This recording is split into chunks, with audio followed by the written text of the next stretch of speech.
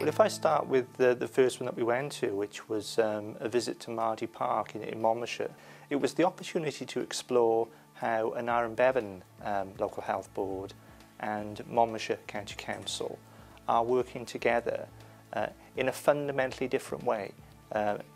We were looking at principally an occupational therapy service, but actually what we experienced was a much deeper collaboration than occupational therapy. The second visit was down to ABM Health Board, and very different actually to the first. It was an opportunity to explore how primary care and secondary care were interfacing. Primary care and secondary care were genuinely offering some very, very different patient pathways.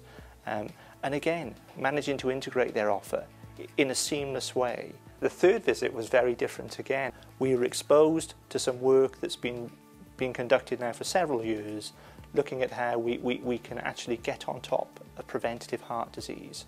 We know conditions as they present, and actually our colleagues have managed to really work out through genetic coding, a fascinating subject I wish I knew more about, how they can actually identify individuals that may well present with chronic illnesses 5, 10, 15 years down the line. I regularly hear that there are problems in public service, there are problems in the NHS, and that's absolutely true, but there are also solutions.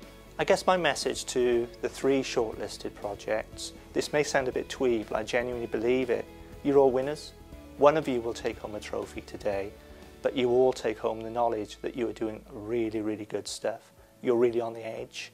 You should celebrate what you're achieving. You should talk about it. You should share it, and you should be proud.